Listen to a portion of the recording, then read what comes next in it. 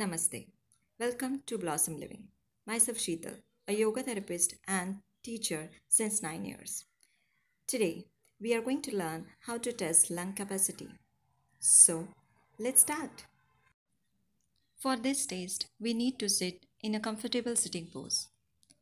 Make sure that your head, neck, and spine are in one line. Then gently close your eyes. You can rotate your shoulders back and down to relax your body. We are going to inhale and exhale deeply for 3 rounds and count how much seconds we can inhale and how many seconds we can exhale. So we start inhaling 1, 2, 3, 4, and 5, and exhale 1, 2, 3, 4, and 5. Similarly, we'll repeat for other 2 rounds and find out how many seconds we can inhale deeply and how many seconds we can exhale deeply. Let's evaluate.